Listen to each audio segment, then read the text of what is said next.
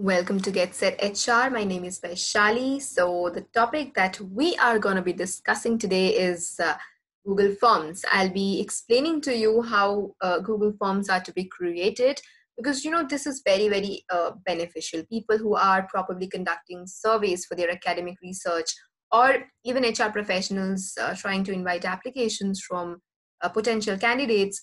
So HR people really need to be well versed and comfortable with using Google Forms, right?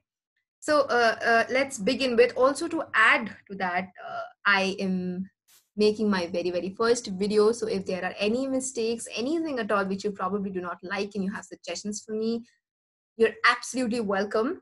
Just make sure that the criticism is constructive, because that's how you help people improve, right? So let's begin with Google Forms. Here we go. Okay.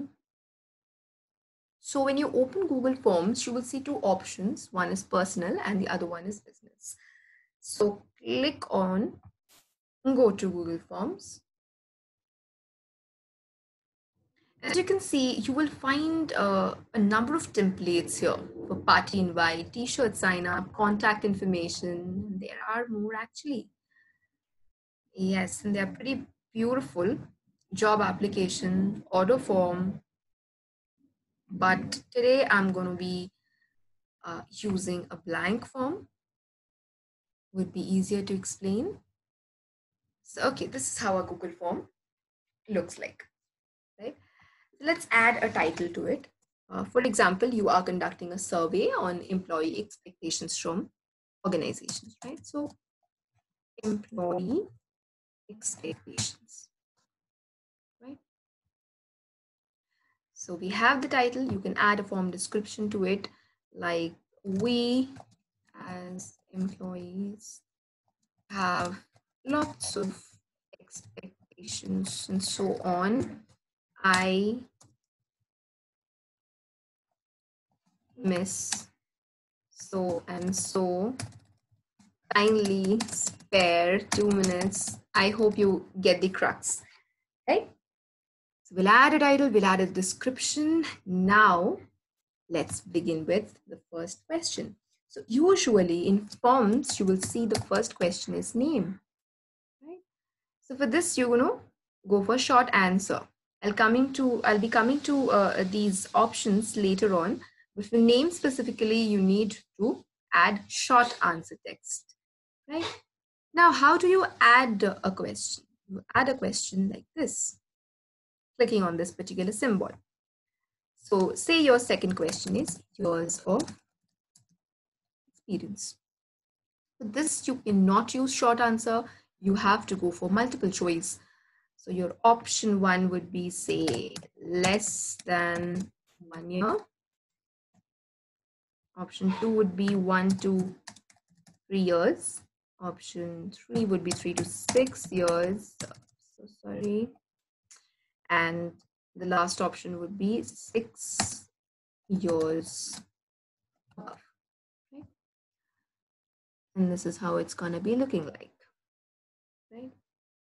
Coming to the third question, using a different option. Okay. Say your question is, let's use a linear scale this time. Okay, say your question is, my expectation from the organization has been met. Now there will be people who will be completely disagreeing to it.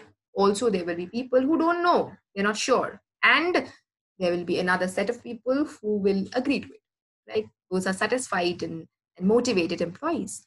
So we need to have all these options. You can go for multiple choice, but I would say the best way to go about this question would be to use a linear scale. So 1 would be, say, strongly disagree, and 5 would be strongly agree. Okay. Let's see how it looks like. Yeah, so this is how it's going to be looking like. Say a person is not sure if his expectations have been met or not. That person would be choosing 3, right? Let's take another question. Okay, say your question is my expectations on promotion. My expectations on promotion were based on. Now you have different categories, right? You go for multiple choice grid. I'm just showing you how a linear scale is different from a multiple choice grid. Say your first option is past experiences, because I mean, if you see it that way, a lot of expectations are formed based on what that person has faced or experienced in the past, right? Second could be gossip. Third could be astrology. These are irrational factors, right? Then we have wishful thinking, very important. And last, let's take a logical factor, say hard data. Okay. Now, for option one, you can have strongly disagree,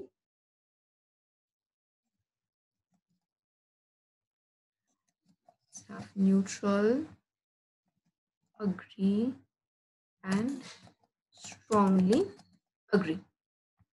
Now let's check it out. Yeah, so this is how it's going to look like. So you see the difference between the two? Say under one question, you have different categories you want responses on. So this is the way to go about it, right? Now, one last thing. Say you want people to put up their suggestions. Now, their suggestions could be lengthy, right? So you're going to go for paragraph, which was already selected, right? So people can add as much as they want to. Now, let us look at some other features that Google Forms offer you. Customize theme. So you can choose an image to make your form look brighter.